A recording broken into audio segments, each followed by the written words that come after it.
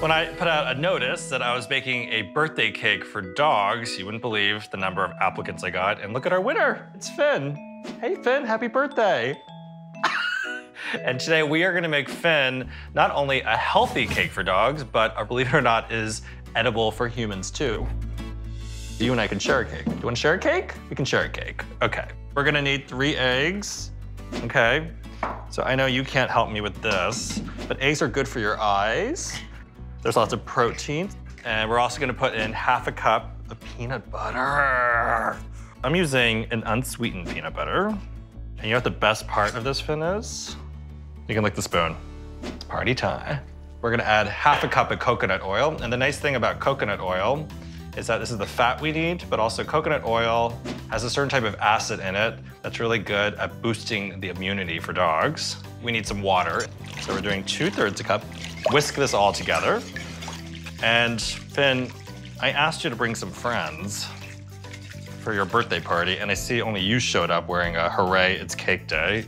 This is meant to be shared, but it's okay. It's your birthday. You do whatever you want.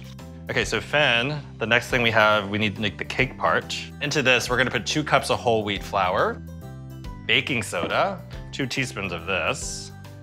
We're adding some carrots. 2 cups, that's about 2 big handfuls. It has all that beta carotene, all that fiber. I've got 2 cake pans. See that? I just take a little bit of the coconut oil, grease them, and then we take this batter, and look at that. Ooh. By the way, how old are you? You are? You don't look a day over 4. That's crazy. At 350 degrees, we're gonna cook this for approximately 20 minutes. But Finn, I already have one that's baked in the oven and cooling down, so we don't have to wait for this. And then what we have to make next is the frosting, right? It's just equal parts Greek yogurt and peanut butter, and then we just mix it together. What's great about yogurt for dogs is that it's got probiotics and protein. And when you mix this together, it actually creates a really beautiful frosting, doesn't it? That looks pretty good. And Finn, take a look. Our cakes are finished. They look so good. They're nice and cool. You don't want to serve a hot cake to a dog. You can see the pieces of carrot inside. Now, to frost it, I'm gonna put a little bit on this layer. Okay.